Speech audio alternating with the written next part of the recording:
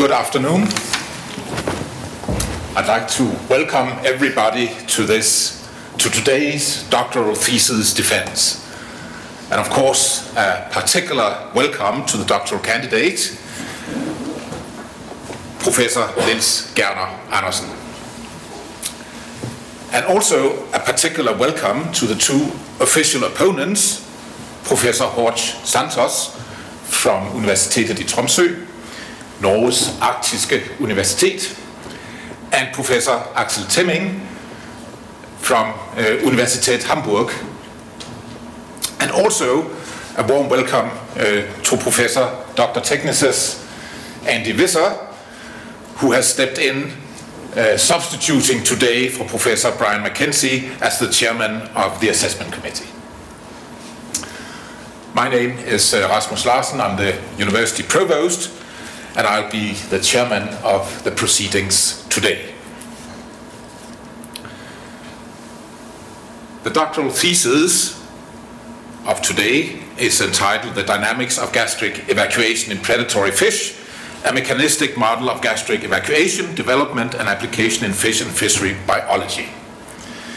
It was handed in to the university on October 15th, 2021, and subsequently the assessment committee was appointed by the academic council. Now, the assessment committee have already done part of that work in preparing an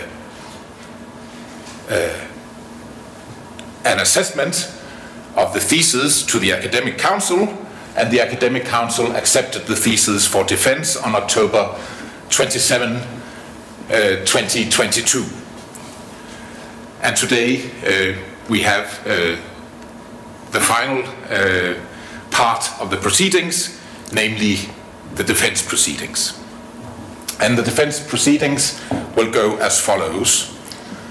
After this small introduction, the doctoral candidate will present his thesis in a lecture of approximately 30 minutes, and thereafter we'll have a small break.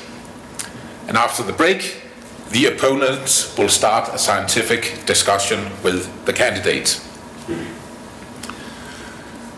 And when the opponents have exhausted their lists of questions and received satisfactory answers, there will be the opportunity also for questions ex auditorio. Now, if there are somebody in the auditorium that would like to ask a question, they should register with me during the small break after the lecture.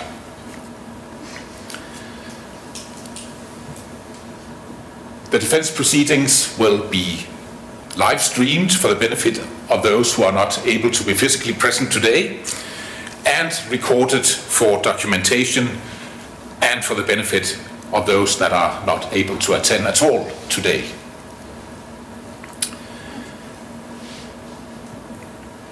With this, I would like to end the introduction and invite Professor Niels Gerner Andersen to take the podium to give a lecture over his thesis. So please, Niels.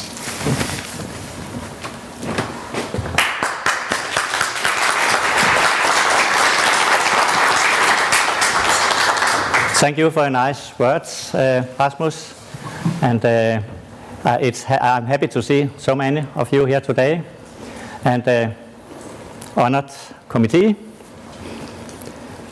As Rasmus mentioned, the title is here, so I don't need to repeat it. And I'll start straight on. Biologists have long recognized the importance of species interactions in terms of food competition and predation for the dynamics of fish communities, and also potentially for entire ecosystems through trophic cascading effects down the food web. So if we want sustainable management of our fisheries, then we need accurate estimates of predation rates, And to account for the removal of fish, not only by the fisheries, but also by fish-eating predators. That is, forms a part of what we today are calling the ecosystem approach to fisheries management. And multi-species model are used for that purpose. And if you see the first figure here, we have the food web as used by the North Sea multi-species group. And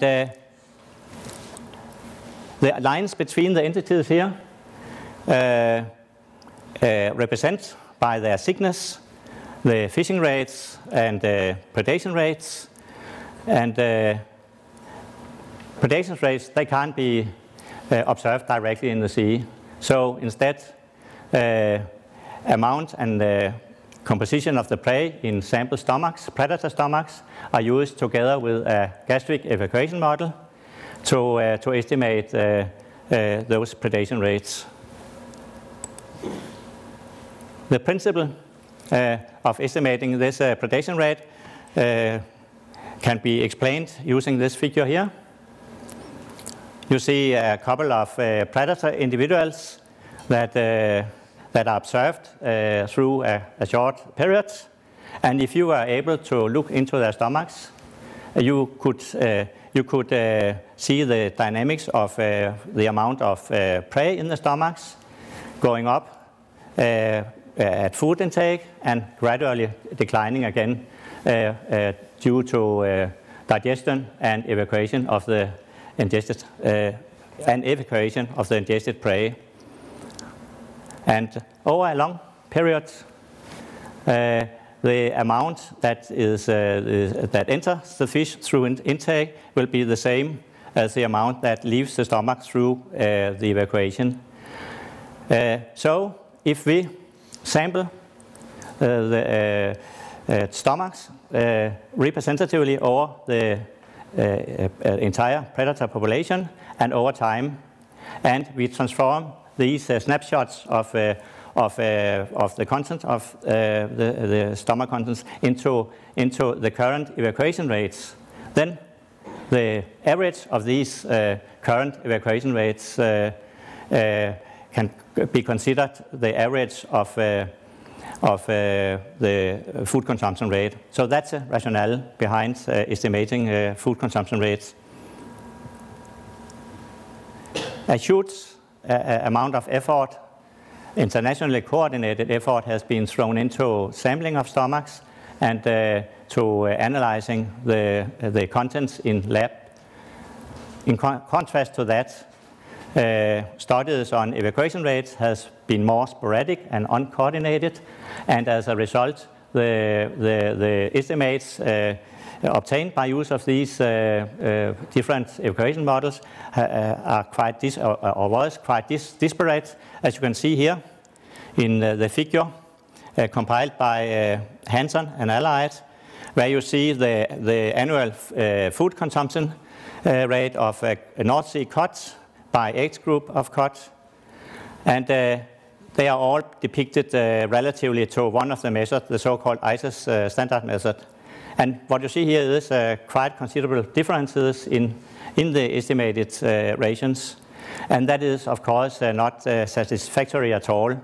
So, and that was actually my motivation for going into in detail with gastric evacuation and the processes behind that. So I will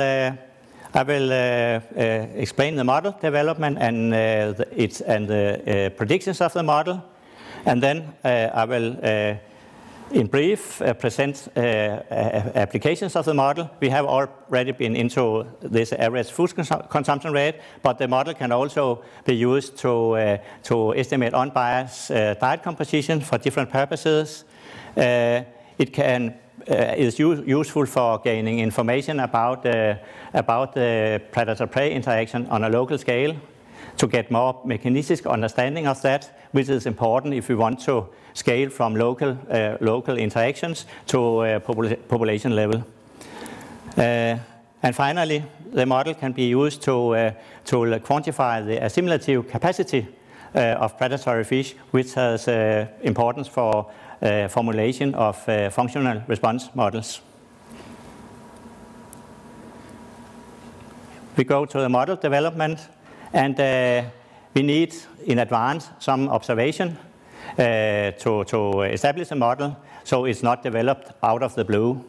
And these observations should include the effects of the major predictor variables, and here it's meal size, predator size, temperature, and different prey characteristics. And then the model is established using this information together with theory and knowledge about the involved processes. And finally, the model is challenged with its predictions using more complex feeding situations that is relevant for the situations out in the field. A basic typical evacuation experiment is performed by keeping a number of predators, feed them a specific meal, and then at different predetermined times after the intake, predators are sampled, their stomachs are recovered either by killing the fish or by performing gastric lavage, that is introducing salt water into the stomach, which makes the fish regurgitate the content that can be sampled in a sieve, and then the excess water is removed, and the stomach content is weighed, or you can do other measurements according to the purpose with your experiments. Here is an example on safe-fed meals of 4 sand eel, and you see the progression of digestion of these sand eel through time after intake. And in the lower right, you see obtained data for an experiment with declining amounts of stomach contents that describes the evacuation rates, and a curve can be fitted, possibly with confidence limits like here. Then we come to the predictor variables. The stomach content should be able to predict evacuation rate of the current content, which means independently of meal size. And through a number of experiments, it has been shown that the square root function with a constant parameter rho here does that job. And it's also able to predict evacuation rate of a specific meal, irrespective of whether it's composed of one large or a number of smaller prey. And that gives 2 indications. First, that the digestive processes are going on the common surface of the food bolus, not the total surface of each individual prey. And also that the square root function describes the evacuation independently of the configuration of the prey. It's insensitive to the configuration, and that's important for the model development later on. Then we have fixed the cause of evacuation, and we will look into quantifying the effects of the other major variables. And the first one here is predator size, and again, from a lot of different experiments, we find that the evacuation rate can be described by a power function of the length of the predator. The temperature relationship is quite complex. However, in the central part of the temperature range of a predator, it can be described by a simple exponential. Evacuation rates is inversely or almost inversely related to the energy content or energy density of the prey, possibly because of the negative feedback mechanisms from the intestine that regulate the flow of energy through the stomach. So we have quantified the effect of the different predictor variables, so we can expand this rate parameter rho into functions of these, and we end up with a prefactor here, rho 0, and this is almost the same for all fish prey, though in the extremes from a herring. From a fragile herring over sand eel to robust flatfish like dab here, there are a little difference, although it's significant but small. With the needed observations in place, we will construct the model, and it's, as mentioned, a surface process, and previous attempts to do a geometric abstraction of the content using the prey geometry showed to be too complex and inconsistent. So, saluting the principle of parsimony, the shape of the stomach of a predatory fish is used instead. It can be characterized by a cylinder, straight cylinder for most of the predatory fish, like cod here to the right, but also curved to some extent in a flatfish like turbot here to the left, due to the limited body cavity of a flatfish. So, a single homogeneous prey in a stomach can be presented by a cylinder with the length of the prey, and the radius is determined by the weight equal volume of the prey. And the digestive processes are going on the curved side of this cylinder, and a layer of thickness delta is peeled off the stomach per time unit, so we can write up a very simple model for that. But it's a little cumbersome to use areas, so we are using masses instead, and of course we use the square root function of the current mass, and we know that the rate parameter rho here is a constant here, and it is insensitive to the configuration of the prey. So the consequence is that delta, the thickness of this peeled off layer, must be inversely related to the square root of the length of the prey. And that can be described by simple surface considerations together with the peristaltic movements of the stomach, and also predicting the effect of predator size, simple surface considerations, but together with the mass-specific secretion rates of the glands that can predict values of the power similar to what we obtained empirically through the experiments. Fish are considered homogeneous with regard to the energy density and to the resistance to the digestive processes, but obviously prey that are important, crustacean prey that are important for predators also, they are evidently heterogeneous with regard to resistance due to their robust exoskeletons. So in the model, a layer of higher resistance is just put outside the cylinder, and the result is a two-stage model with an initial slow evacuation rate, and then when the exoskeleton cracks and the inner parts are exposed to the digestive processes in the stomach, then we have a fast digestion, or a faster digestion at least. Until now, we have only been I have only been talking about one prey type in the stomach.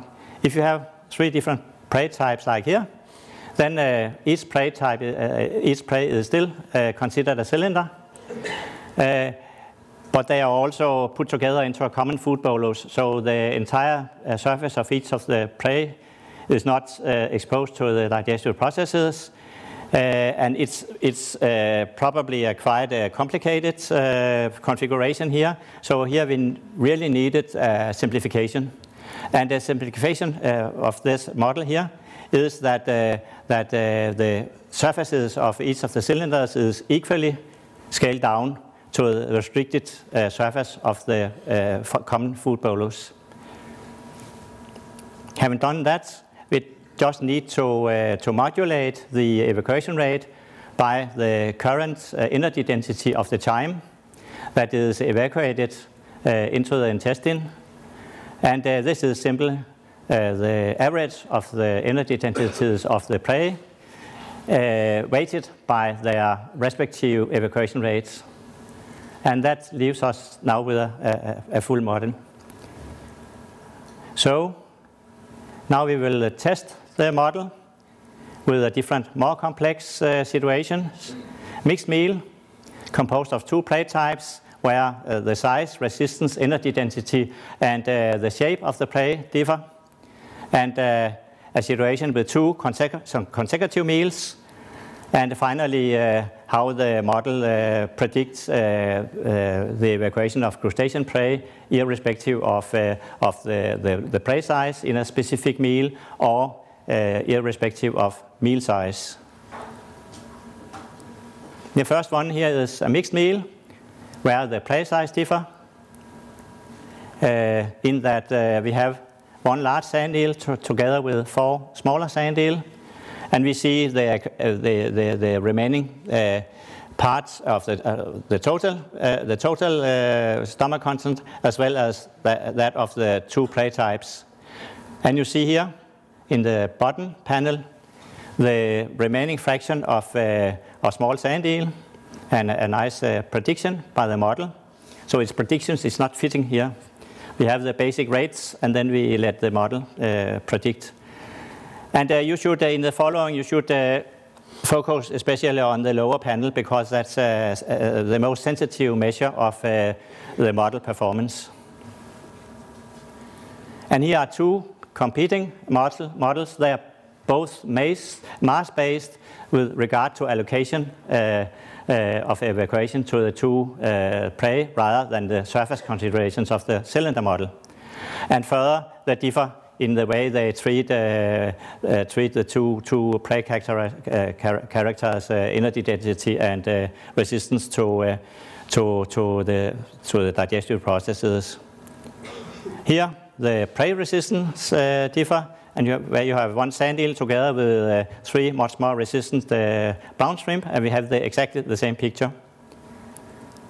And also, when the two prey types differ by the energy content, we have a situation with a lean herring together with a fat spread, fat to cut, and you see the same picture, though one of the mass-based models also perform well here.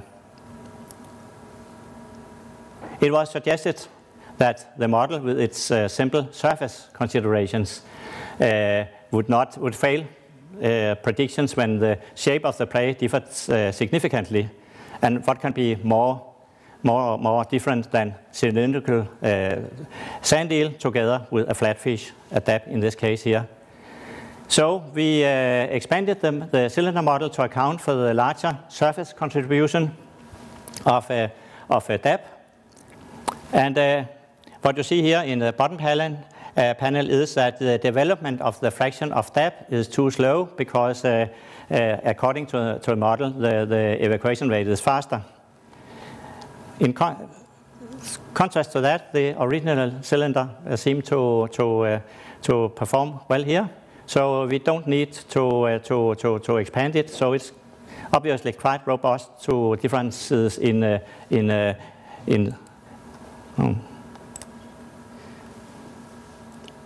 shape of the prey.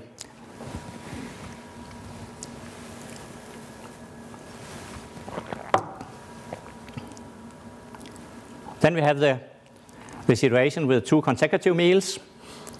It's composed of 2 sand eel fed 12 hours apart. And you see the predictions by the cylinder model. Seems nice. while the mass-based models over and underestimate the evacuation of the two meals.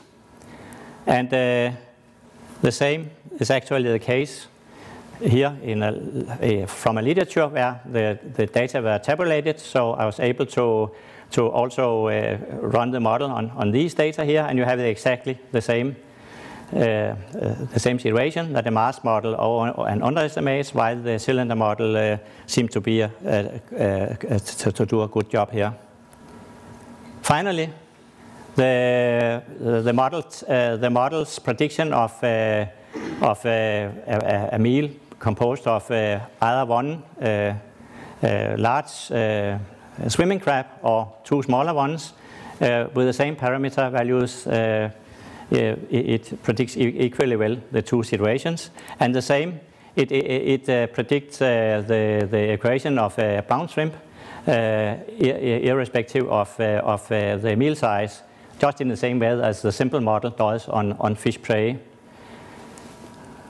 So then we have challenged the model. It seems to be quite robust, and it should prove to be a good tool for estimating food consumption rates of predatory fish for use in multi-species models. Then we come to other applications. Here, the unbiased diet composition, the total food consumption rate of freshwater fish and also marine mammals and birds are estimated by use of a bioenergetics model, where all the different energy requiring processes and losses are summed up to the consumption rate or the energy requirement. It's an energy unit. So, and we need prey-specific mass consumption rates in multi-species contexts. So stomach content data are used as well, together with the energy density of the prey. And so we get the composition that is upscaled to the energy requirement, and then using the energy density again of the prey, we get what we want, the prey-specific mass consumption rates. However, the composition of prey in the stomachs is not necessarily the same as in the diet because of differential evacuation of the prey. So here we also need an evacuation model to compensate for that.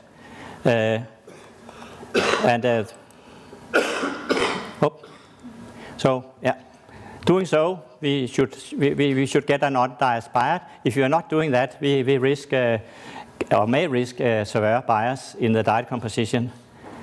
And an example on that is a study on harbor papas.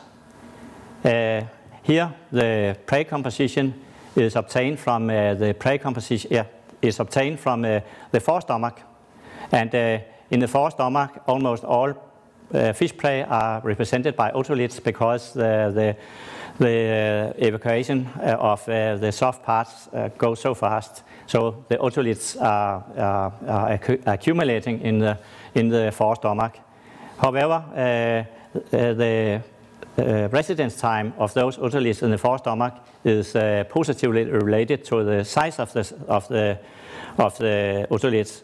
And the longer the stay, the higher the probability to observe an otolith in the stomach. So we have to compensate for that. This is very much a parallel to the predatory fish. It showed that the square root function of the cylinder model can relate the residence time to the stay, the residence to the otolith size, of course. And here we see an example from the Western Baltic Sea. To the left, we have the prey composition uncorrected, and you see that the two gadwires, cod and whiting, are comprising 90% of the diets. Correcting for the residence time, they only amount to around 50%. So a number of other fish prey becomes important also. And that is, of course, relevant if you are looking into the habitat quality of harbor purpose, or in a multi-species context, if you want to estimate the predation rate of harbor purpose.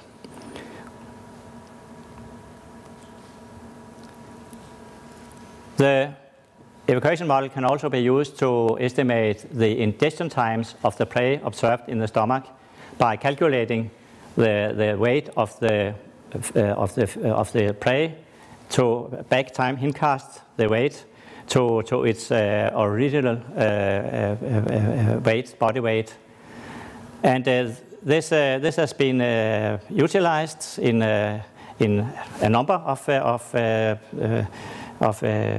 small-scale studies on species interactions. And here is an example from the Bornholm Basin, where we try to understand the interaction between cod and spreads by examining the diel vertical distribution and the species interaction and identifying the drivers here.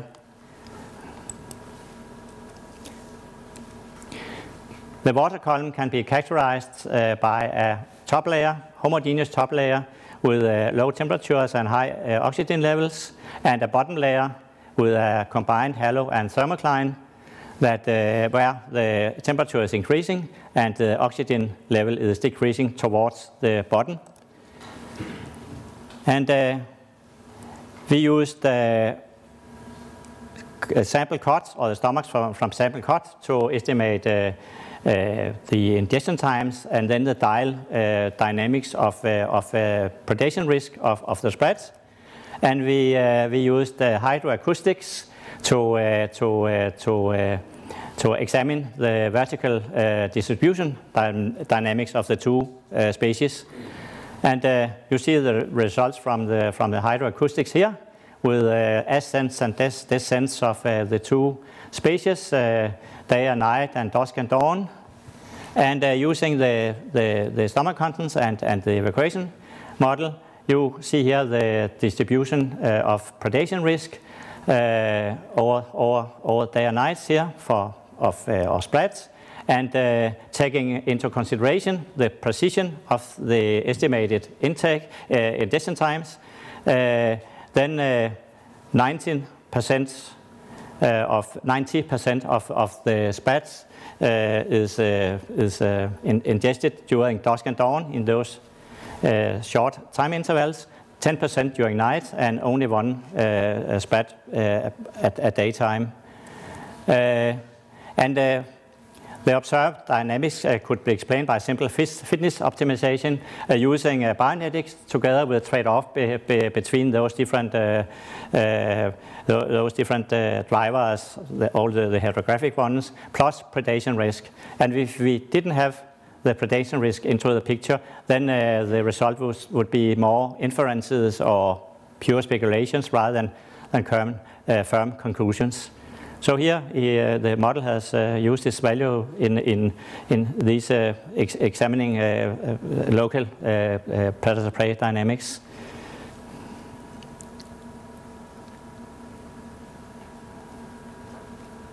The feeding rate of predator fish as a function of the density of prey in the environment is considered limited by the assimilative and digestive capacity of the fish rather than the encounter rate.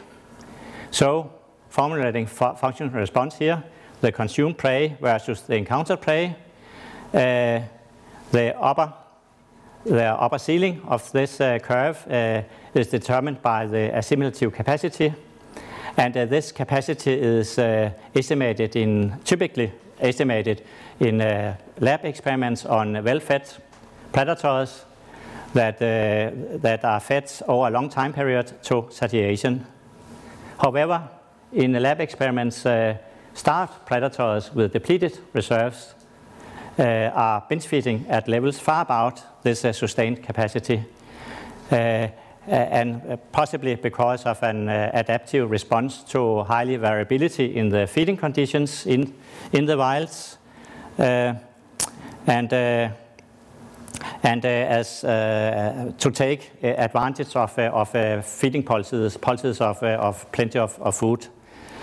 If that's a common phenomenon, then this functional response curve formulated here with the ceiling is an incomplete description of the functional response. However, this binge feeding hasn't been estimated really in the field, but using the maximum stomach content of sample stomachs together with a gastric equation model should enable the estimation of this capacity. And we did that for cod in a Barents Sea, and here you have a lot of stomach samples, and you see the total stomach contents in a stomach as a function of total bottle length. They are bent into 1 centimeter length group, and using the upper marginal percentile of the distributions here, you get a description of the stomach content that is associated with binge feeding. And using the cylinder model, we can estimate this. We are calling it the episodic capacity, and it's far above the sustained capacity. The sustained capacity is obtained from well-fed cod fed to satiation over a long time. Norwegian data from Dublin. Yeah. And what you also see here is that the factorial scope, that is the ratio of episodic to the sustained capacity, is increasing with the body size of the cod. And this can be explained by, or might be explained by increasing variability in feeding opportunity with increasing predator size, and also by increasing relative energy reserves and the ability to establish the energy reserves with increasing body size. Similar results has been obtained for whiting in the North Sea, and there is an additional point here. That's that the condition of the sample cod indicated that most of the population would exert binge feeding if they had the opportunity to do so. So it's possibly an important part of the life of the fish out there, and maybe the functional model should be revised according to that. Yes. So I just missed to do a summary, and we have established a mechanistic model. It should prove useful to estimate food consumption rates, and only a few experiments are needed to parameterize the model to other predator and prey species.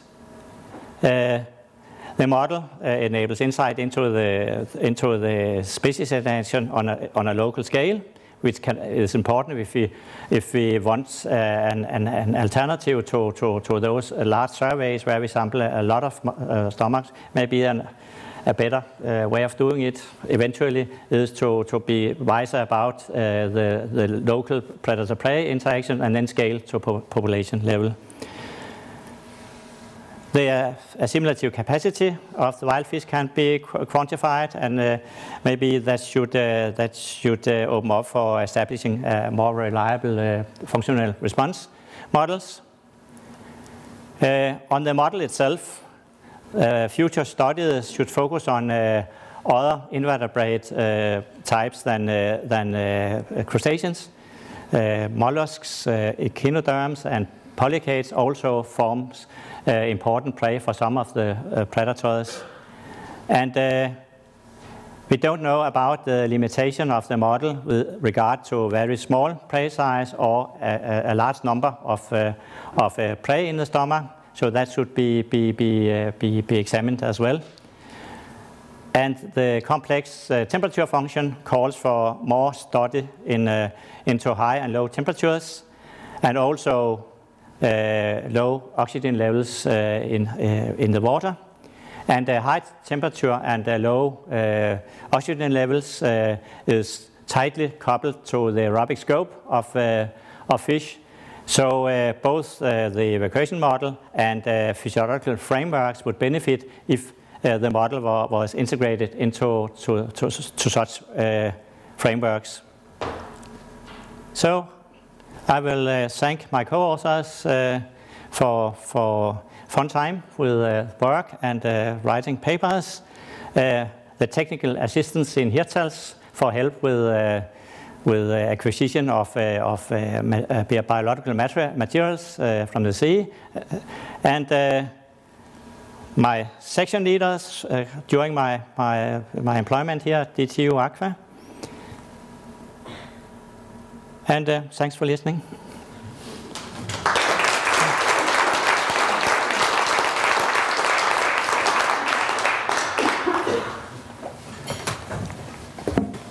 Thank you very much, Niels. And now, as announced, we will have a small break and we'll reconvene in here in 5 minutes.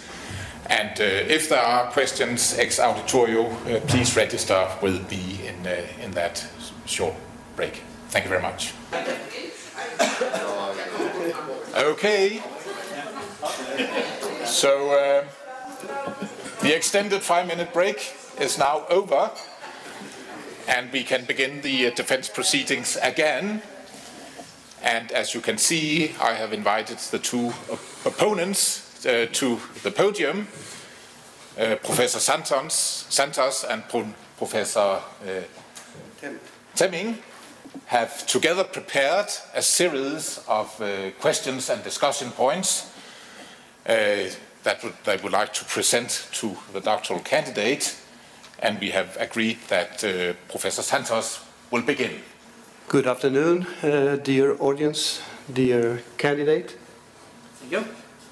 It's really a pleasure to be here today. I can say my name and in the name of Axel. We have been preparing this day now for months. From the first time we got this thesis to read. It was good reading, and I was very impressed and shocked and honored when I saw Malcolm Jobling's name and my name in the acknowledgement. It was very good to know that we contributed or motivated you to do some nice work. It's an honor and it's a weight on us. I'm sure Malcolm would like to be here, but he's now retired. He does not travel. He's still a workaholic. He goes every day to office at midnight and works till 1 in the afternoon. But he's extremely keen to share, and he's still sharing his knowledge, and you would be very proud to know that some of his data found its way here. So you have to send him a copy of your thesis. He'll be delighted to see it. Your thesis was easy to read, and your presentation was easy to follow. I don't know you. It was the first time I meet you, I think, or... Yeah, wrote emails. Yes, probably. Many years ago. Many years ago. Where you enlightened me about some of the details with your experiments. Okay, good. But I must admire your perseverance. We have worked with this topic, you developed theory, made experiments for over 20 years. That's really impressive. You focused on the work, you maintained a network, you found the funding, and you managed to work along this line for many years. All these articles are now reviewed, so there's not much we can tell about them. But we have some small doubts, and I guess that what I and Axel are trying to get here is some generalizations and some speculations about what one can do in the future. You or a student of yours, what you can do to develop these theory, this knowledge here. Okay, so I and Axel, we have prepared 12 questions. And so it's up to you. We hope you answer and you speculate and you entertain us. And, but the time limit is 6 hours, okay? Not more than that. I need a chair. No. You have to stand. You have to stand. In my university, I also have to stand. Okay. And that makes the fences very short. Okay. So we'll start. We divided the work among us and between us. So I will ask one question, and then Axel hops in and all that. To begin with, our approach is from the sea, from the hook to the plate. You know, we start with the wet stuff, and then we go to the theoretical stuff and all that. Yeah. So I hear that you are a keen fisherman, a keen angler. Yeah, that's right. Yes, and that's, I guess that you were catching a fish. Yes. But you don't give much detail about the practical work in the lab and all that. So my question is, well, I don't want all the detail, you know, of course, but how do you think you contributed to the advancement of these lab experiments, of either the design or the way you treat the fish or the fish welfare? Do you think you have contributed in that part? Not in the general housekeeping of the fish, I think I haven't. Of course, the acclimatization or acclimation of fish and so on, maybe, I don't know, I contributed. When I read other papers, I think they also in general do more or less the same. So it's probably more in the experiments. I mean, could contribute more. You know, there's one thing, and that's I have been so lucky that I could catch a lot of fish and also a lot of prey. So I could really sort. So in experiments I have had a very small variation in predator size and also in the size and condition of the prey. So, but I don't know if it's my contribution or just because I'm lucky to have so good opportunities as I had in Hirtshals, because it's a very good location for doing experiments. Good salt water coming in, directly in. Short trips, fishing trips to catch both predators and prey. So it's more in the but also that also feed into the experiments. But because of this narrow, I can also have very narrow ranges of prey. For example, I could sort out the prey in the first place in a given situation. As I determined the size of the prey, the weight of the prey. Then I sorted out a prey which was in a good, not too good, not too bad condition, and I made length measures of that, and then I sorted quickly after length, and then I weighed finally those of the same length that have the same body mass. So I got a quite homogeneous bunch of prey for the experiments. So for example, that the energy density doesn't differ too much. Yeah. And I think that's important. Yeah. That's narrow down the variation in the experiments. Yeah. We have enough variation in the experiments, so it's very important. And I think you described that part well, at least in one of the papers, where you go in detail into that. I was just wondering what new things we could, you know, for instance, now the requirements regarding fish welfare are different than they were when I was working with this topic 30 years ago. But I also stopped the experiments more or less before all those restrictions. Yeah. That's more like a problem with some of my successors, like Gerner down there. Yeah. But my feeling is that a well-planned experiment spares fish. You know, if you have a good experiment, you don't have to use so much fish. and that contributes to fish welfare. And that I also took into consideration. But I have very much been standing on your shoulders, because I think your experimental design was really beneficial for me to read all your papers. Yeah, I made some pilot studies to see what was the minimum amount of fish I needed. Around 16 or something. Something like that. If I have 16, I don't need 30 or 40 of it. Exactly. So, and I followed the same lines there. So that, at least I think that's a good way to a contribution to fish welfare. Don't bother 40 other fishes.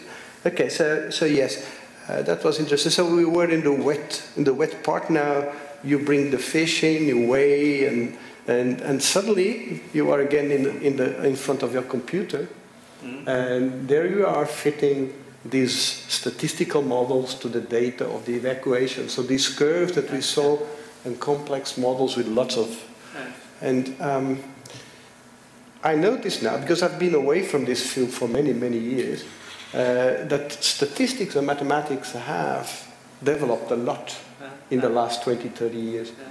How have you captured that development? So for instance, in the fit of complex models, have you developed the? No, I had attempted to do it simpler. So I don't think it's very complicated statistically when you treat the data, not at all.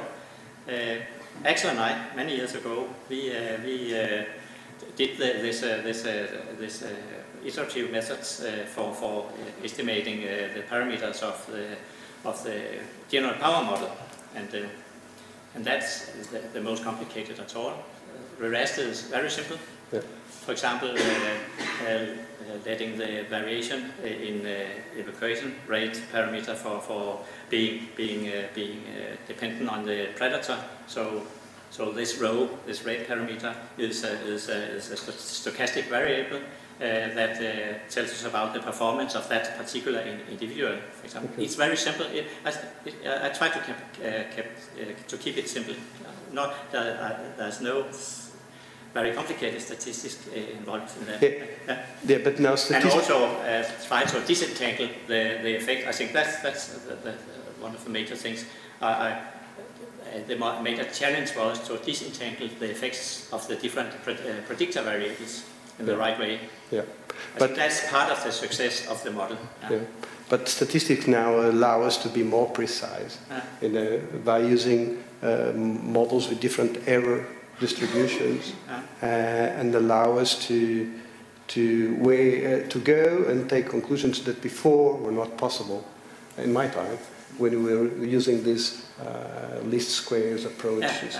Now they've developed that you can do something that we could not do then, is to mark each fish. Each fish is a subject.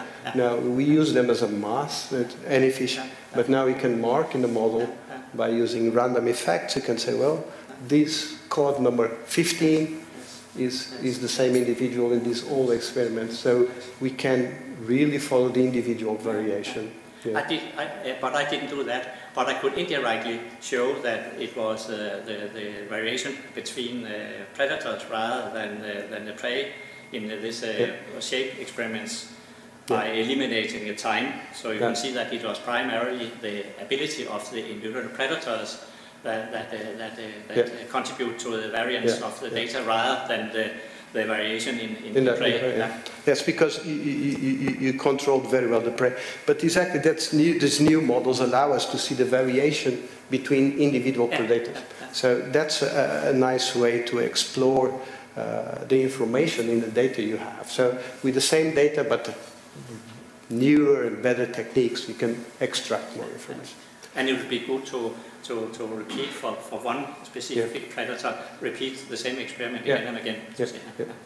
So it's good that statistics have moved forward as well, and we have to follow. It's a bit difficult sometimes, or many times. Okay, so and nowadays we don't compare models based on the fit. It's more like on the strength of the evidence that each model gives and all that. So it has improved, and we should follow. That is for now. I think these are my questions for now. And I think Axel is burning now to make some questions. Okay, can you hear me? This is working? Okay. Yeah, thank you very much for the opportunity to be here. I'm really pleased. It's an honor. And I must say first that I really congratulate you to your thesis, which was a pleasure to read. And it is an excellent summary. I think it makes some noise now. If you, shall I continue like this because it doesn't go away? Okay. So it was an easy read, and it is a very efficient way of summarizing your quite large bunch of work. So I was really impressed, and so with the presentation I found that easy to follow, so compliments first. One of my questions would be, can you explain a bit to us the status of the research field? Started in a situation, you showed us one graph from Andersen, but I mean there were other models in the discussion like exponential, linear, some called it general, the other one, and some also said it's more surface dependent, and in the end, I mean your model is a surface dependent model with extra assumptions. So could you explain a little bit why the others didn't work or what the field was? And I had actually a figure to show that, because again I think it's better to look at the figure than not for us. But I think I have to start off here.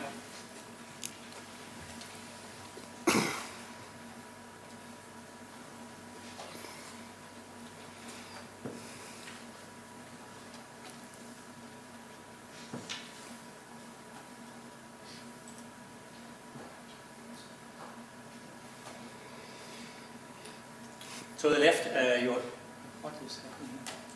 Oh. To the left, you have those different functions you talked about here. So that's a range of models that has been used in the past, from linear over different curvatures to exponential, and also a power exponential to explain the delay in the evacuation rate for crustaceans, for example. And so that was the variety of models used at that time when we started more or less at the same time. So why didn't they work? Why couldn't we continue? Yeah, but that's, yes.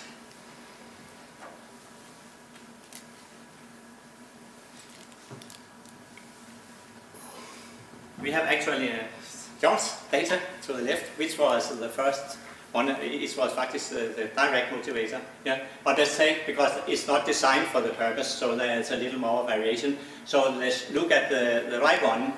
Then you can see if you feed assays with meals of different size here, because of different numbers of Norway pound. Then on the upper left, you see, if you try to fit a linear function to that, it would underestimate the evacuation of large meals, and the opposite for the small ones.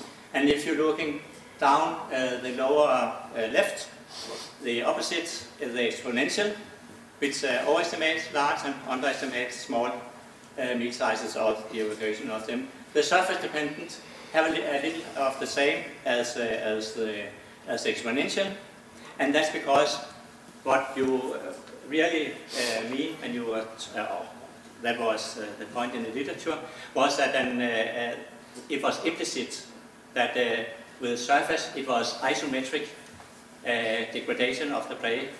Then you end up with a power value of 2/3. Exactly.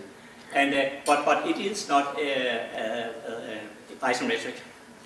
Prey becomes thinner and thinner. So and that's why we end up with the square root model up there to the. Yeah, I totally agree. But there are some species where you actually, from empirical work, get an exponent which is pretty. Also fish prey. I also have a figure. Oh, very good. Well prepared. How comes you know? Yeah. Some small fish prey are not homogeneous in that they have the trunk, the compact trunk of muscle, but they have a head and fins and so on. They constitute quite a large part of the total mass of the prey, and they are more easily digested than the compact trunk. So you have an initial higher evacuation rate, so you get a deeper curve. And and that can be explained. You can see that because the actual fitted power value decreases from a very high value, means a more curved curve. But when for larger prey, the ratio between the compact trunk and the other parts increases, and then you approach the square root function. Okay. So in my view, that's the reason why you have it. And I said that fish prey can in general be regarded homogeneous with regard to energy density. I agree with this. Is a nice interpretation, but there are also species like herring, for instance, or spread, which have different prey types. They don't have this one big fish in it, but they have, like, say, 3,000 copepods in the stomachs. And with those, we also get empirically exponents which are pretty... I think I can explain that too. But that was in the final for the future studies. I pled for more studies there, because when a prey becomes small enough, then the autolysis, the inner digestion of the prey, becomes as much as important as the digestive processes on the surface. So you end up rather with a mass-based model, which means an exponential rather than a surface-based. So you will have something in between, or maybe for zooplankton it may be a straight exponential decay of the prey. And our experiments, or the ones that I know from publications, where people have actually tested what kind of exponent would fit best, you actually get this surface thing, the 0.67, close to, even with the small food. But the explanation makes sense. Okay. Thank you very much. That was the model thing. Then I have another question that is more related to the direct gastric evacuation studies. That is the temperature effect, the Q10, that you are familiar with my question, I guess, because of our review process. But I would still like to have it in a more general way. You use one exponent for different species, for cod and whiting. So you basically say there is a kind of generalized gadoid model that would serve for both. But ecologically speaking, the cod is a northern species, so it's going to very low temperatures in its range, while whiting is much more a southern species. So you could expect ecologically that they have a different temperature response. So in absolute terms, but if you look into the temperature range of each of the species, then I would say that in the central part of this total range, you have an exponential effect of the temperature. But in the lower part, there seem to see some difficulties, because it's you have a very large Q10. For example, Salvanus and Allied estimated Q10 for your data in the lower end from 1 to 4 degrees or so, and they ended up with a sky-high value of the Q10. So, and that is probably because of problems with ionic transport over the cell.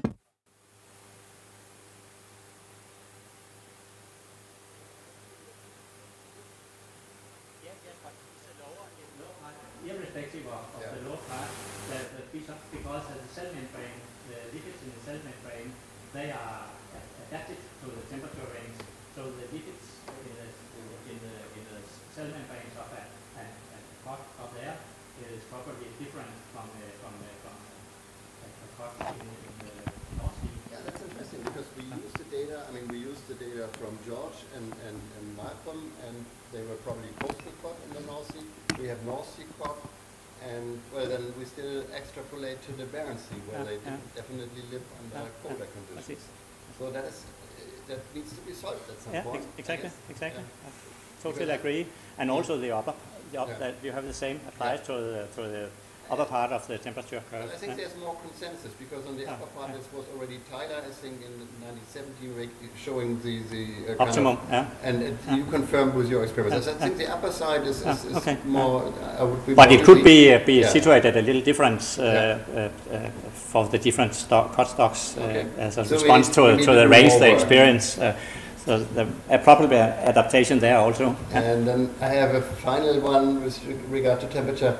in the Baltic, you showed that there are these small-scale situations that you can explain much more in detail with your methodology, but they also transit through quite a range of temperatures. You showed a winter situation, if I get it correctly, but they also do it in summer, and then the temperature differences are even more pronounced. What to do with the temperature coefficient in this situation? What I did in this particular study was that I could see that apart from those rates into the water column, they were standing around oxygen saturation of around 65%. Yes, and relatively high temperature. So I think it was a trade-off between high temperature and low oxygen levels, so and they stand there for seemingly most of the time. So I used that particular temperature so down there. You didn't include these bursts? No. You remember against Peter, a colleague of mine, who was very interested in this particular aspect for the pelagics that live there, and he made a setup, an experimental setup, where you could actually simulate these oscillations within a day of temperature, and unfortunately it's unpublished, but what came out is that when they change between two temperatures, the overall physiological response is rather to the higher temperatures. This is not exactly the mean. So somehow they seem to benefit from being for some time in the warmer waters. And I can see that's something that should be done for pelagic. But as I could see, the rates into the water column of cod was very short compared to the digestion. So that was and also it showed up that the estimated ingestion times was nicely, they gave biological meaning. So I'm not that afraid of but you have a point. But you have a point there. Okay, I think that's my part for the moment. George. Good. I'm a bit now outdated when it comes to these coefficients. I know that the temperature effects are difficult to measure, because I remember that my code were normally kept at low temperatures because that was what we had, and then I had to press them. I had to create hot water, and they were difficult to keep 12, 13 degrees in the water in Tromsø for a long time. So the code had to adapt quickly. So I would say that my data at high temperatures is not very reliable, because the codes maybe were like 2-3 weeks only at that temperature. But I was aware of that the lower temperatures are dominant in my set of data. So you can nearly treat the high temperatures as outliers because there were so few of them. So what I did then was I resampled, as far as I remember, I resampled my data set so that all temperatures were more or less well represented. So that the cold temperatures were not over-represented. Okay, so that, but that's an issue, you know. Maybe here it's easier because you are in a mid-temperature range, so you can both warm up a little the water, or cool it a little bit. Yes, and we have very good facilities in Hirtshals for doing that.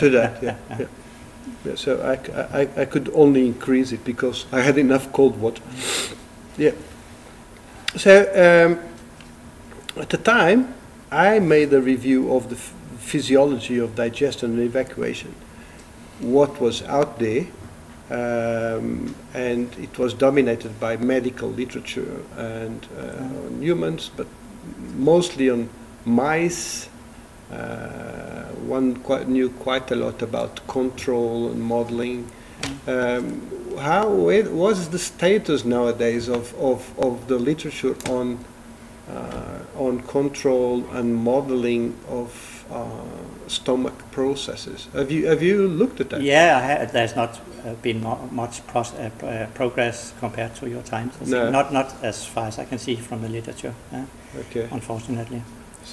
So more on appetite regulation, you know. But that's very complex in fish compared to mammals, for example. So I think that also applies to evacuation rates. a lot of different inhibitory and stimulating factors there. Yeah, okay. For some of another reason, you should expect a mammal maybe to be more complex, but if you follow the literature, it's actually more complex in the fish. And if you're not a hardcore physiologist, you get confused. Yeah. And there are not very, very clear conclusions from those studies, at least. And we probably in fisheries are in a very special situation. We want just one rate, so that we can use it for everything. Exactly. And in medical literature, they are interested in other information than just one rate. The rate for them doesn't matter really. No. So, but I was expecting to know something more about control, what is out there now. That was it. So apparently there's not much new. No. Okay, so I can go into hibernation, hibernate for 30 more years and wait for some developments. This is considered research of the 80s. Somehow history. So it's my turn again? Yes, you can. I would like to switch the topic a little bit to this episodic capacity story. Yes. You're probably expecting my questions because probably, I had the honor to review also this paper. And I wrote some of these questions already as referee, and Niels didn't follow the advice that I got. Don't brush off everything that the reviewers say. Rather try to make it more like, we refined it a little bit here and there. Now you just kind of. I think I did something to. Yeah, you were very friendly in general with me, but you basically said. And so I took this letter, prepared myself for this meeting here. So I'm sorry you get it again. The one thing is whiting has sexual dimorphism, and that is something that we both did not consider in those days. I think it was forgotten knowledge. I don't know if you were aware, but later we discovered in another study that there was historic literature on this. But it was from the 50s, I wasn't aware. Yes. So your experience, did you ever check whether No, not at all. Not at all. And my reply to you was also, let's work together. Exactly. For the future. So there may be an issue with whiting, and that relates to the second question that I had, and that is in our extreme situations that we sampled in the field, we encountered whiting that had stomachs as high as 19% of the body weight, which I think is in the range of your cod. Okay. But in your thesis, from your data, you deduce that the whiting have a lower maximum capacity for this. And your argument was that we specifically targeted extreme situations, so that would not be so representative. But I dug out another one for you, and that was not a hotspot, a feeding hotspot. That was a different sampling exercise that was actually more brown shrimp related. So there was no feeding hotspots, nothing.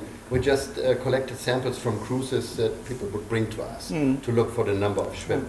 And I went into these, and I found in 400 stomachs there was one with 19% body weight.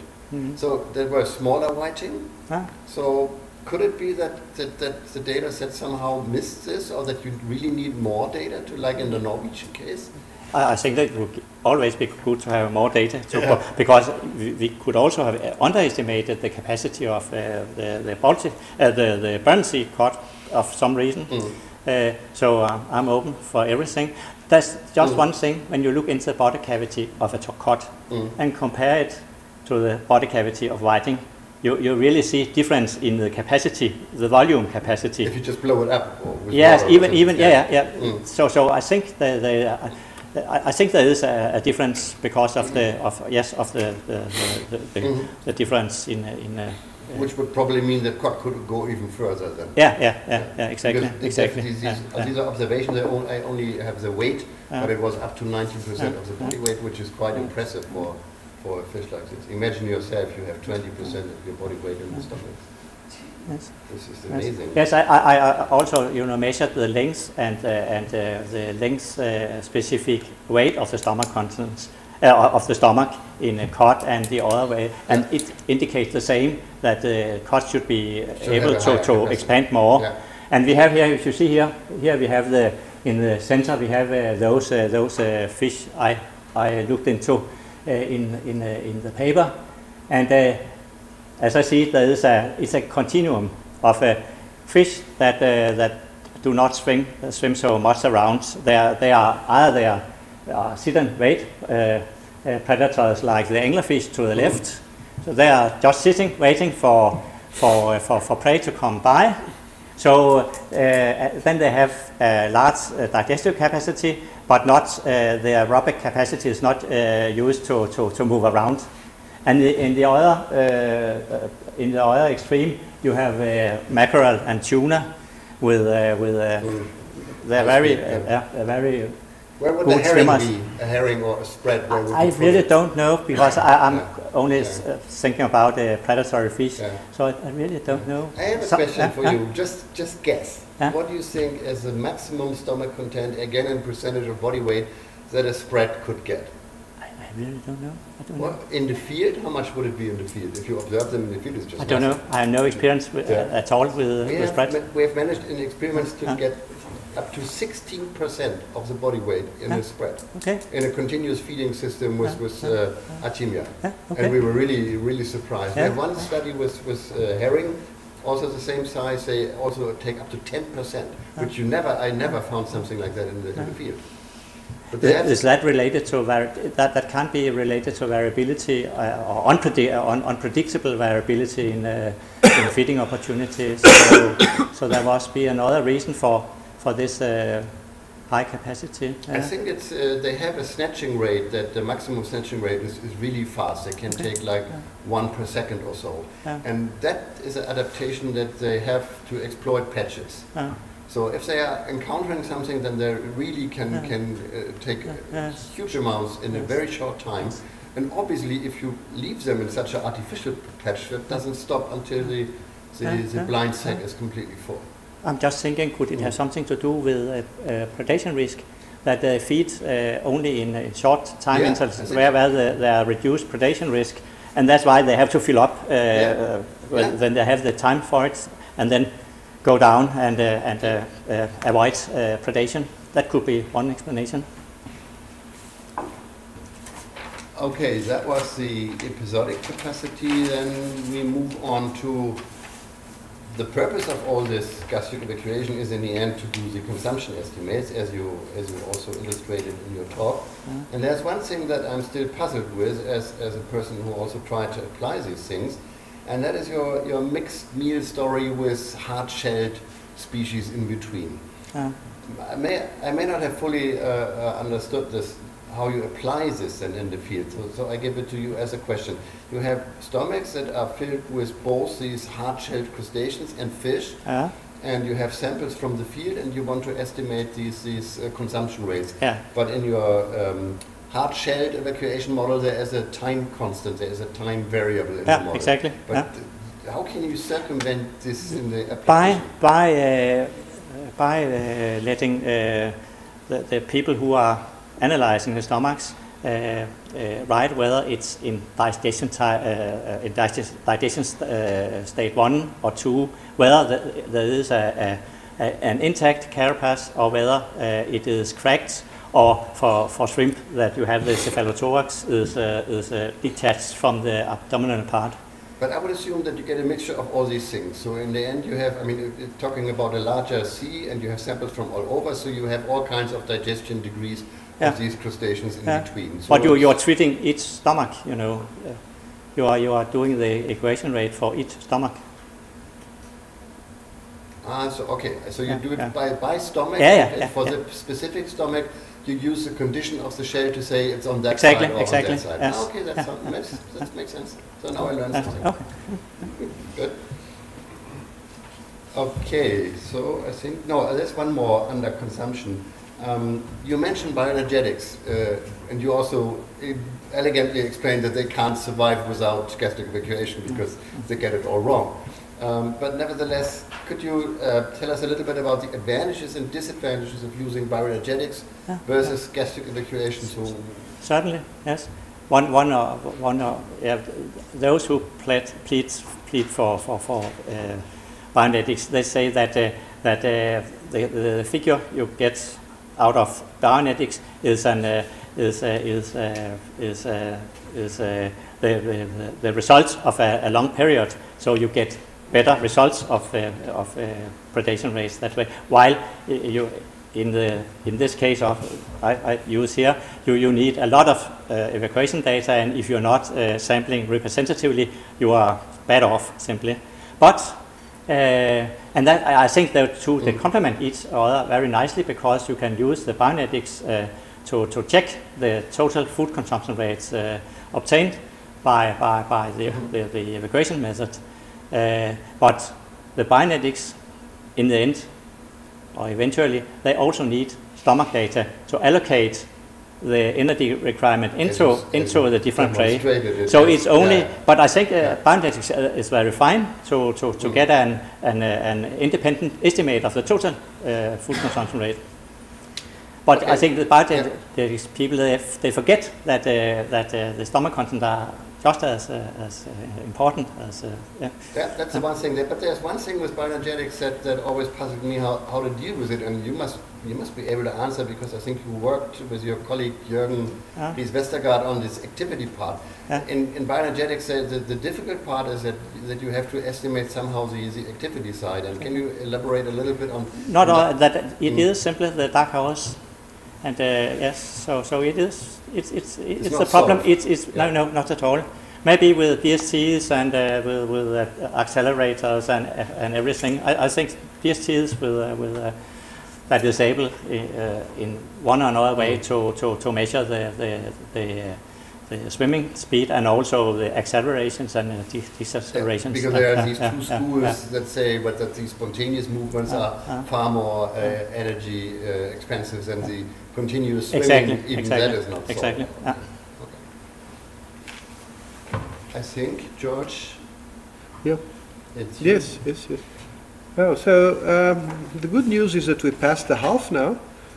The bad news is that we are going to get very speculative now. Oh, I see. Okay, so but feel free to speculate further. To speculate. What you say here does not leave this room. I don't think that's right. Okay, so now if I was going to use your model, I would not be totally convinced by the experiments you made. You know, I would need more testing. Yeah. And I wonder. I mean, because the testings you showed there is like 1-2 meals and then over. Yeah. After two meals, it's over. And I mean, after 2 meals, it's quite easy to predict. You know, it is not the other models. Yeah, but you know, even so, it's easy. If you go to 3, 4, 5, 10 meals, then it starts to get difficult. Yes. And how I can think of 2 ways to make this kind of long-term, steady-state test. How can you think of a way of doing it? I can. By feeding the constant time intervals over a very long time to see what is equilibrium stomach content at that time. Does the model explain that? But didn't you do something like that in your? I think I did, but at some time I lost. I had no more money, so I had to quit. So I went for another job, and the data is still around. Can you just give some details of how you do it? I can show you actually to turn it around in feeding experiments where I compared well-fed fish with starved-fish. Yeah. Then I at least the stomach content, they leveled at the level of the binge feeding stomachs with binge feeding from the Barents Sea. So they seem to equilibrate at a level that is. But maybe if the Barents Sea they are underestimating, I don't know, of course. But I can show you here.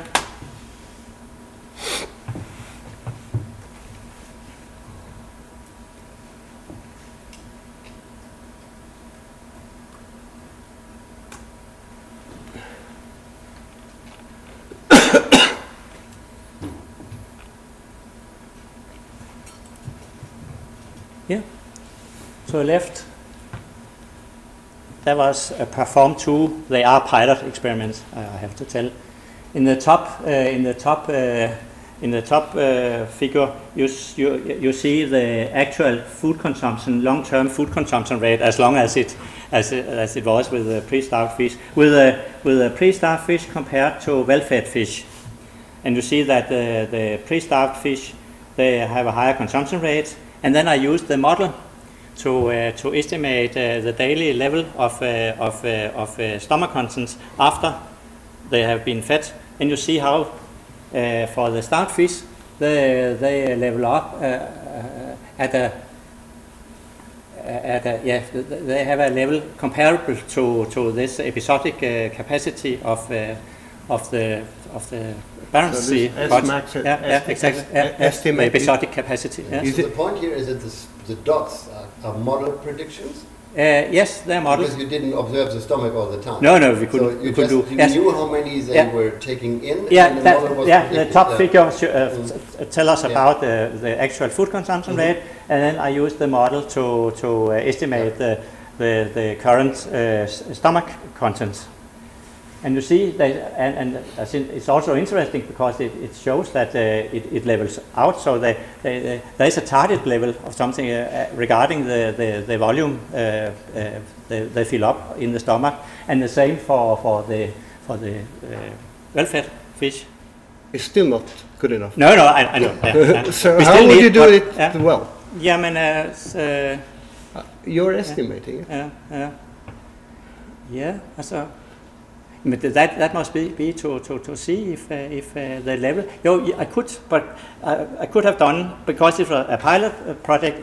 That was not the aim of the project at all, and we had problems with the water quality for once with the pre-starved fish. So we had to end it earlier. But you could have looked into the stomach content to see if we actually.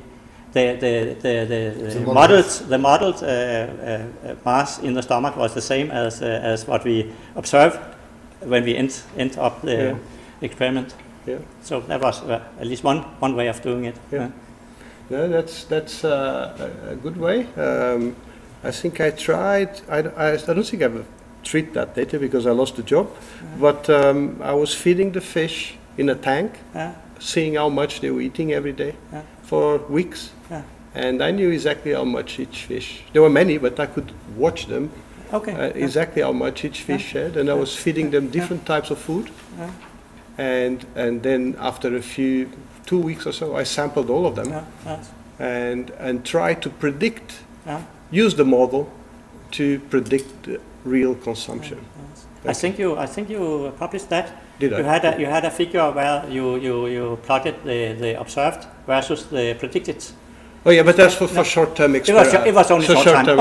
Okay. So I mean, for many of these models assume, when you're applying, assumes a steady state. You know, your model assumes a steady state.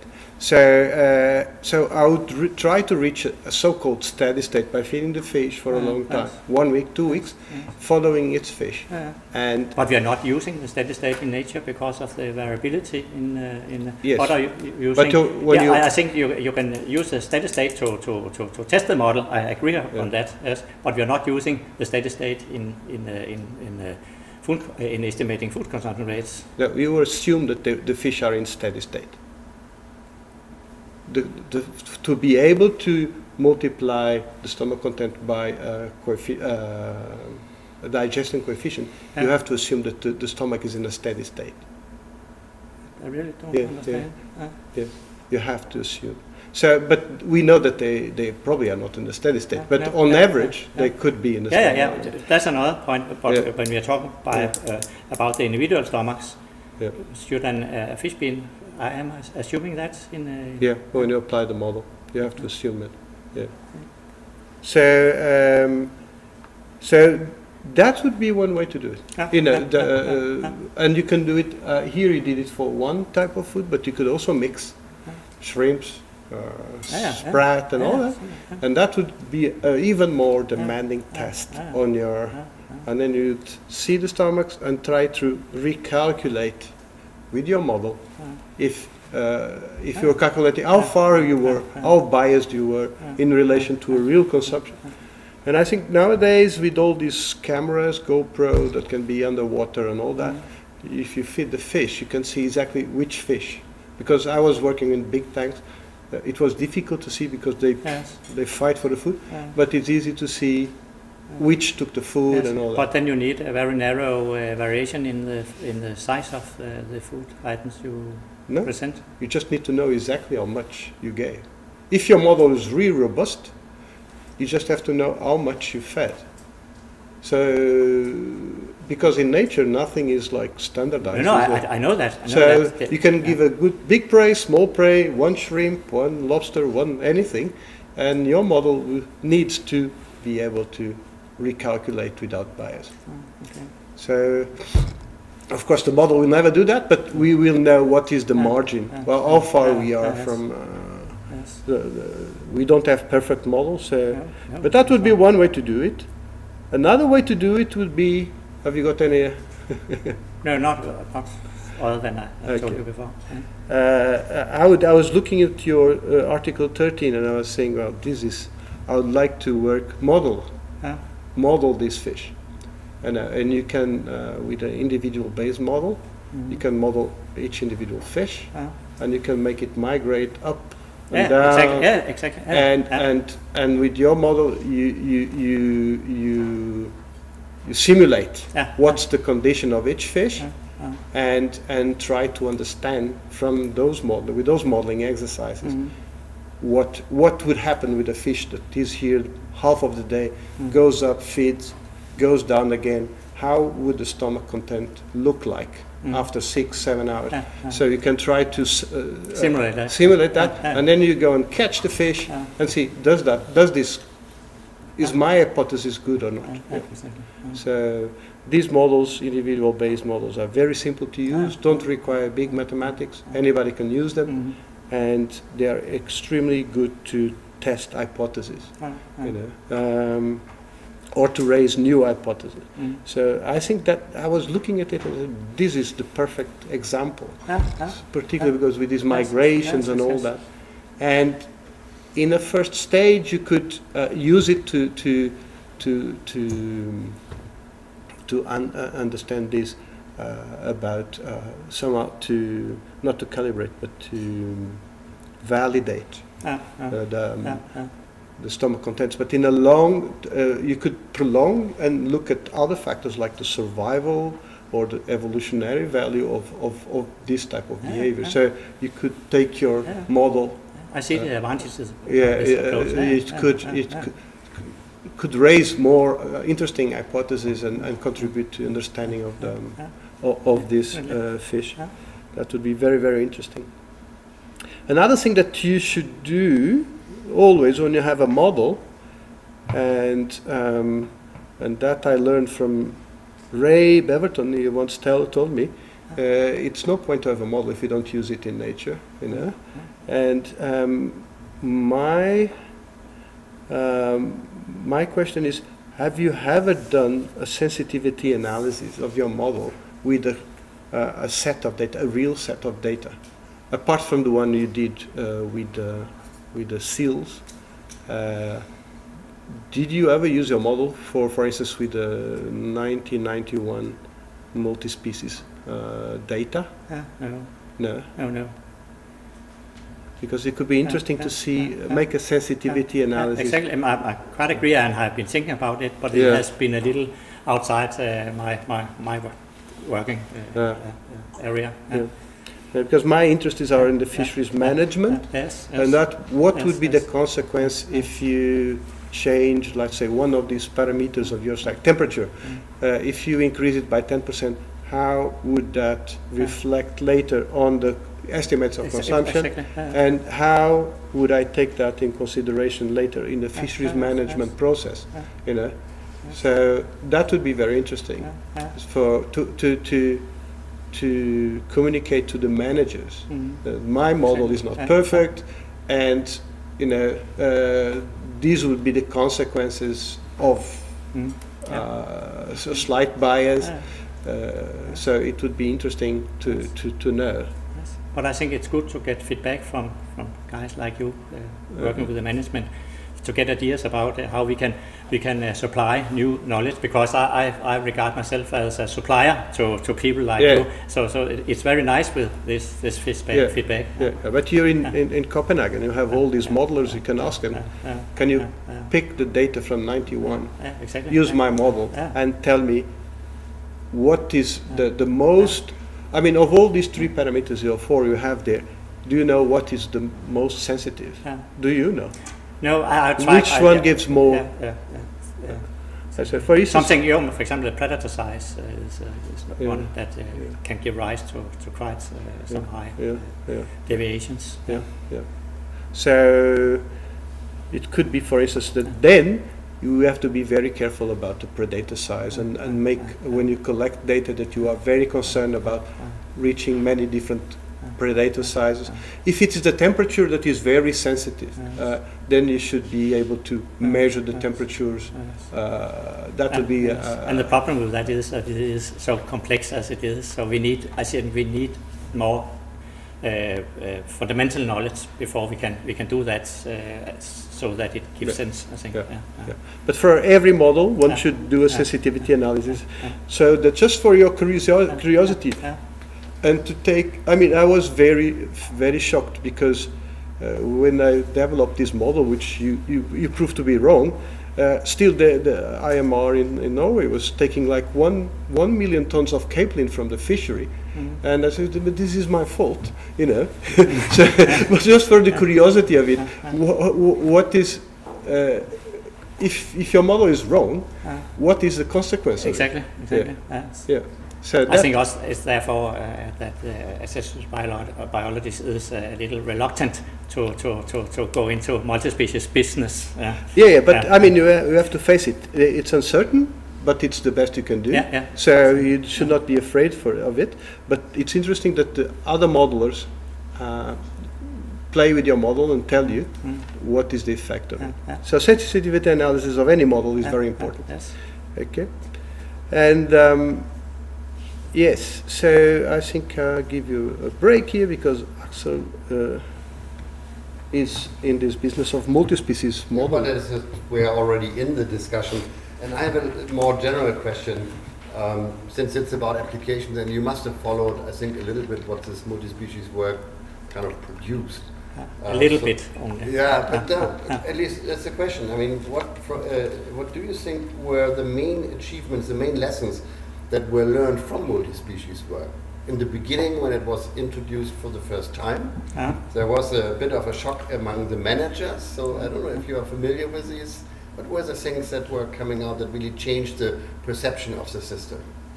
That is that you can't just fish one stock and then assume that it wouldn't affect the other stocks. So that's the core. They were living in the Bevan and Holt world where everyone said, if you fish less, you catch more. Exactly. But if you do that in a predator system, it may go the other way around. So it changed the ecosystem. So that was one of the basic ones. But then this has been ongoing for 30 years since then, or at least 25 or something. What else came out? What's the important thing? Why do we have to do it? I think primarily because of that. I don't think I can. Well, I guess O-group mortality is one of the issues that really. Oh no! Now we go into details. Okay. Yeah, it's not so philosophical. Okay. Yeah, that's right. And you have contributed to that in some of your publications. For example, that whiting can wipe out quite a lot of O-groups cuts in relative few hotspot situations. But that no one wants to know in the modeling world, because these are extreme events that they can't model. That's a bad thing about this. But it shows that not taking multi-species interactions into consideration, you can end up with some very odd mortality rates. It brings you to the question of sampling. I mean, half the story is sampling the stomachs to be able to combine that with evacuation rates. And then in the sampling, if you encounter these extreme events, so what do you do with this? We try to show that they are relevant, and what would be your take on this? You have a sampling, and then every year and then you get these extreme values. So I know Niels Dahn in those days, he made a square root to get rid of the extreme values. So that was the easy way. That means he said they are not relevant, they are like errors. But what if they are not errors? But what if you are in a world that is 80-20? It means 20% of the events make 80% of the effect. Yes. How do you address that in sampling? How would you? Yes. I think it's very. I think it's almost impossible, especially regarding the amount of sampling. I don't think you overcome the problems, and so I don't think the the present way of doing it is adequate. Yeah, it's somewhat frustrating. I mean, your work on this sporadic capacity highlighted a lot that this is a key process. That they we really need more basic knowledge in local situations, and then scale up to population level. I think it's the only way forward if we really want some solid estimates of predation rates. Okay, I think it's your turn again. Yeah. No, we are getting well trained in this, you know. Okay. Yes, now we have one question which is not very speculative, it's very practical, and one that is speculative. And it has to do, the first one is about spreading and communication. Nowadays, it has always been good practice, but nowadays we are under a regime where we are forced to publish in open access. And we are forced to have open research data. We are forced to share our algorithms. Have you done that? Yes, in the latest papers, because I think you need to do it in, at least for ISIS journal, and also in the MEPS paper I also did that. All that I did and I had that in supplements, both printed and also files in those. Okay. So that's very good. Good. So you mean that all your experimental data are now available? No, only from the latest papers, but they also extract data from earlier. But it is definitely my attention before I'm leaving the business here. Yeah. I'm old now, you know. So to do that for the rest of the data to make it accessible to the scientific community, like you did with your data. I hope the next 10 years you do that. In the next 2 years. Okay, that's good. And now it's a good practice. Yeah. Now it requires a little bit of extra work, because you have to go to your drawers and find all data and all that. But I have files. It's not a problem for me. So yeah. So, but my question is not that. Is my second question. The follow-up question is different.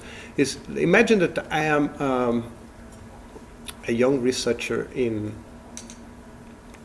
I don't know, Spain, France, and I have 10 observations, and then I have your set of data, and you have mine set of data. What you say there? That now it's very easy to calibrate your data without a new sets of data. Yeah, the model. How would you recommend now this student in France or who have 10 data or 8 8 data with eight points with a different species, a different prey? I think you could use the model. If you know the stomach length, I would advise him to get some measures of stomach length of the predator, because it seems to be a very good predictor of the digestive capacity of the fish. Okay. So, with that settled, then we come to temperature. So, which temperature DTUs in relation to the temperature range of that particular predator to see if it's the exponential range. Then I think he should use this coefficient of 0.08 as a start, at least. And he also needs the energy density. I think that's important, very important, that energy density of the prey is measured. But that can be very easy, done very easy. You don't even need a bomb calorimeter, for example. Just measure the percent dry weight. It's the percentage of dry weight. Because it's so closely related to the energy density because fat is replacing water more or less. Especially if it's a fish. Not if it's a crab. I'm only talking about fish prey. Yeah. Okay. That's right, yeah. Okay. But what is if this person also has other? Yeah. Then you must see. I have some shrimp. He has some. Yeah. He has some shrimp. Probably. I think shrimp. They are more or less.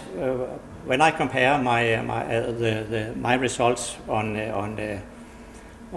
brown shrimp with shrimps from the Northwest Atlantic, with the guys from Canada, then they are not that different, and much of it can be explained by the ash content of the shrimp. So it's also easy to get ash contents of the prey.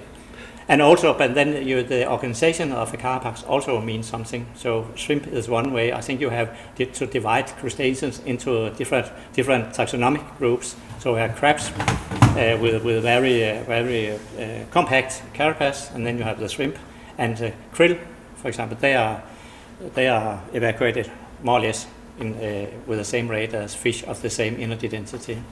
So there's a lot of generality in it. So you should use the same variables that you use. That's obvious because that's the best knowledge we have. So but how could you combine his data or her data with yours, with mine, with Axel's data? Have you got could he gain from combining his data with other people's data? What do I mean by combining? You said it's very easy to calibrate your model with a new species. I would calibrate it by the stomach length. That was as one calibration, and then the prey energy density if it's fish prey. So you more or less have the model except for the temperature. Mm-hmm. But could you combine the sets of data, put it together somehow? Yeah. You could do that by I actually did that on the different predators in the North Sea, where I just used the stomach length and the temperature, used the same coefficient of the temperature effect, and the energy of the prey sand eel, because that was a specific prey. And I don't remember. Should I show? Yeah, that's interesting.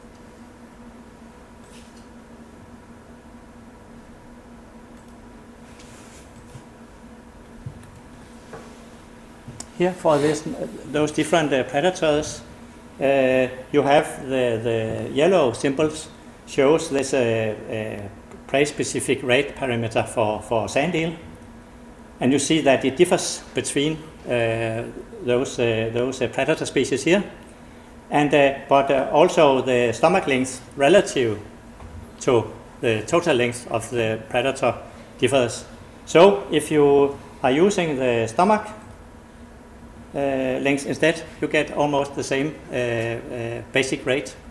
So using the stomach, and there they are also combined by the temperature, and of course it's the same prey, but in principle you could, as most prey are evacuated according more or less to the same prey-specific evacuation rate parameter, you could do that. So that would be my best answer to him. To try to do it. It's good that you generalize. It's very good. But I was trying to get to something else. But this is one way to go there. But to combine data, we have now tools. So you have statistics have developed a lot, and you have methods that allow you to use a priori knowledge and use your data, even if there are few. But of course, the more you have, the better. But if you have few data, use knowledge from other people to fit your own model, and that's what I was trying to reach. So if a person has got very few observations but has got all your data, mine and Axel's and everybody's data, that person should not just say, okay, I'm going to fit the model with my view data. They should make use of all the information that is there. And especially the generalities, because I don't know if there are other methods of combining that. Yeah, I mean, there's these Bayesian methods. So that it's getting easier to use them, and you use all this a priori information, and then in the end you understand what does more weight, your observations or the other people's observations, to get an idea there. So it's an excellent tool to make what you're saying in a more objective way, instead of just combining data with doing things objectively. So that's what, and it's getting easier to do. So you don't have to be a mathematician to do it any longer. So that is okay. Then we get back to the speculation, and actually to evolution. And there is this animal that is, for me, it's one of the silliest animal in nature, but it's also a very fit animal. That's cod, Atlantic cod. It's a stupid animal, and but it's a very successful animal, and you have the sea is full of them, so somehow they must work well. Otherwise, there will not be so many, and not such a high biomass. And they are not that stupid. They are very clever. You can see that in experiments. Yes. Their life is about eating. So that's all they think about is eating, and you can keep them in tanks. So that's good too. So, but it's not like the smartest fish. Does not jump waterfalls. Does not, It's like just like they call it the chicken of the sea, isn't it? Yeah. So, but evolutionarily, it's a very fit organism. Definitely. And you've just looked at the stomach of it. Now let me make an image. You have a Ferrari, it's a car, and you've looked at the engine of it, the combustion chamber. But that does not make a Ferrari. A what? A Ferrari. Oh, a Ferrari. Okay. Okay. A racing car. And you've looked just at one piece of the engine. But a Ferrari is much more than that. So can you tell me? So I think it's a perfect machine. Cod is a perfect machine. And can you relate the engine? So this the what happens in the stomach to the lifestyle, the metabolism, to distribution, migration, metabolism, lipid metabolism, benthic and pelagic feeding, reproduction. That's a lot of things. No, a Ferrari is a big car, and you have to think about the brakes. You have to think about the color. Why is the Ferrari red? And exactly. Why is what? I understand your question. Cods, it's rather an ambush feeder than it is a cruiser. So therefore, it needs a relatively large stomach to compensate for not being able to swimming around finding schools of fish. So if you're looking into the aerobic capacity of a fish like cod, then a lot of the aerobic capacity is used for the digestive processes and less for swimming around. Like you saw this continuum up there. So that's part of it.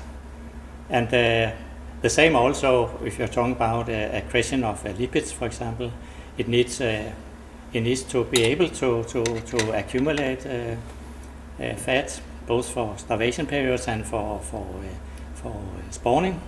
But it's not as feeder. It's not swimming a lot around. It's quite stationary, actually. At least that's our experience in the North Sea, where they are using. But you were in the Barents Sea. I'm coming to that. Yeah. When spawning time approaches, then for Barents Sea, they need to migrate to an area that is more suitable for the eggs and larvae. So therefore, they migrate down to the Lofoten to spawn. So they are swimming down. And it's actually the same in the North Sea. Many of the subpopulation, at least in the past, they were swimming up to the Norwegian Trench where they are spawning. So it's a little of the same. So large distances swum is due to migration to suitable spawning grounds, but the feeding grounds is seemingly better in the Barents Sea, so they swim back and feed there. Yeah. So what do you think is the one factor that is most important to that in the evolutionary story or history of cod? What was the one factor that really shaped the biology of the fish? It's opportunists. It can feed on a lot of prey. It's fast growing, so it's very growing out of reach of many other predators. So that's at least, and it seems to be quite adaptive to different temperature ranges also. Yeah. So think about northern Norway. What is special about it? In general, about the life, that's the low temperatures and feeding conditions, maybe. And you have this. They have this choice about feeding grounds and spawning. I don't know what you're thinking about. Maybe I can't. No. How is it northern Norway now? How is it now? And how is it in summer? In the Barents Sea? Yes. What is the difference between now and summer? Oh, between winter and summer. Yeah. It is that by summer they are feeding up there. In the winter they are spawning at Lofoten. Yeah. So my feeling is that cod is a species that adapts perfectly to the change in seasons and the unpredictability of the climate. Mm-hmm. So and that they have the feeding ground there and the spawning ground there and all that. But I would say that the seasonal variation, and that's in a way what determines the lipid metabolism. How is it, the lipid metabolism of cod? Compared to other fish? Yes, non-gadids. How do you compare it with non-gadids, for instance? That they have it in the liver and not, for example, if you are comparing with salmonids, salmonids, it's in the liver. And the liver just grows enormous in a very short season because you don't know what's coming next year. Yeah, exactly. Yes. Yeah. How is the spawning of the cod? How the reproduction of the cod? Do you think how they adapt to the seasons or to this unpredictability? Yeah, it must be the of course the temperature for the eggs and the larvae, but also there should be a match with the bloom of zooplankton. The larvae should have good feeding opportunities. So that's some of the habitat quality in a spawning region. Yeah, but it's a fish that produces millions and millions of eggs, and 1 year they can just die, all of them. But they will try again next year.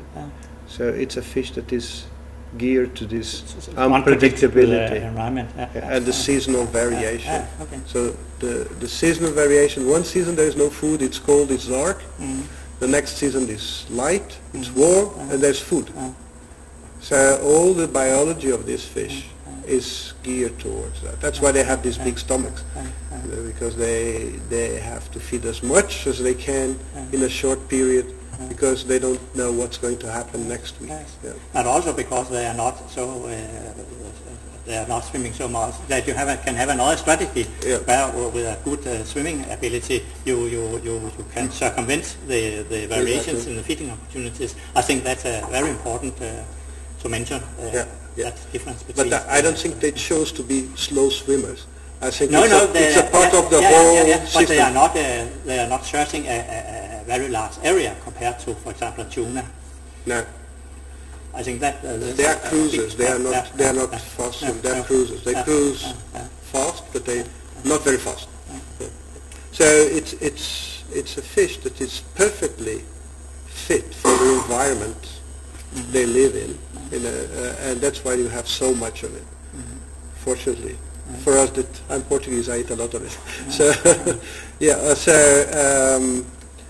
and reproduction, digestion, even the color of the fish is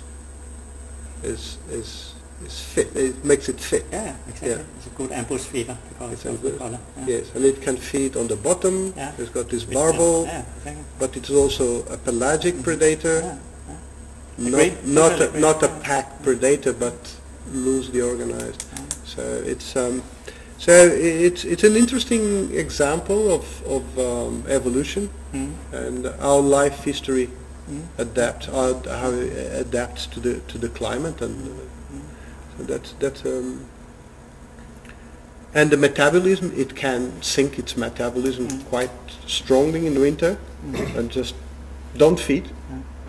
In winter, if you don't feed it for weeks or months. But many fish have the same ability. Pardon? Many fish have the same ability. Yeah. So probably fish that are adapted to these seasonal variations. And as you say, tuna fish, they go after the food. But then they have a totally different strategy. They have to swim quickly, all looking for the food all the time. Isn't it? Yeah. So Okay. No, yeah. I think we have the last question, isn't it? Yeah. From our list? Last question? Yeah. Yeah, our last, and maybe others, we don't know. So surprise questions may pop up. So my last question is what I always ask my PhDs, the €1 million question, but that doesn't apply in your case, so I rephrase it a bit for you. But first give me an introduction why I asked this question. We have now, let's assume from your work, this gastric evacuation business is under control, so that is well said. But then the whole idea was to apply it in multi-species models and make the management better and improve the stocks and the sustainability. And if we look into what happened there, well, that was not so satisfying. So, I mean, you have a model development that was ever more complex. They included stochasticity, they have even ecosystem models coupled to this Atlantis thing. I heard it was applied in the Baltic and so on. But then the management reality, I mean, in the Baltic, I don't have to explain, it's a bit sad. The North Sea is, for cod, is also not that great. So obviously something went wrong. And now it's my question. You don't get 1 million, no, you get a contract from your government, and your duty is, you get well paid, and your duty is to reorganize research in DTU Aqua in such a way that the species interaction research is really being more effective and able to solve all these problems. You have a free hand, so you can close departments and make other ones big. What would you do? I mean, things went wrong or not that well, and now it's your task to improve. To how many years do I have to do that? For the development of the concept, you have 1 year, and then for the execution, you have some more years. And money is not an issue, but it's constant. Yes, I'm not very comfortable with improvements within that span of years. I think if it really should do something, as I said before, then we should be much wiser about basic knowledge about interactions. So which department would that be that grows? In our Kahn's department, exactly, Kahn's department. Yeah. What? Kahn Edelwang's my companion, Arctic and Oceans, that's the name, yeah. They're the winners. Arctic, you would say, yeah. So that's basic biology then? Yeah, but I can't see. Stomach sampling? So, yes, but you can yes, but that's not a task for us alone. It needs to be internationally coordinated. Okay. But of course, we could try to promote more sampling, because it is not enough as it is right now. Do you think it makes sense in the North Sea to run a multi-species model if the only data is from 1991? No, not at all, because the composition of the fish stocks has changed so much.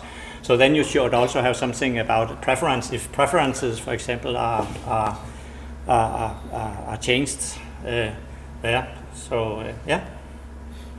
How do you address it? I mean, obviously something needs to be done. Yeah. Then you need, if you say, okay, the composition of the ecosystem has changed, then you need another stomach here. And then can you use that to get wiser about things like preferences, for example? But again, I think you need basic knowledge about the predator-prey interactions. Otherwise, you won't get wise about how to do. Okay. But I'm not in that business. I think I'm not a little censored by that. Yeah. I mean, you are retired. You could openly say what. Yeah. What is needed.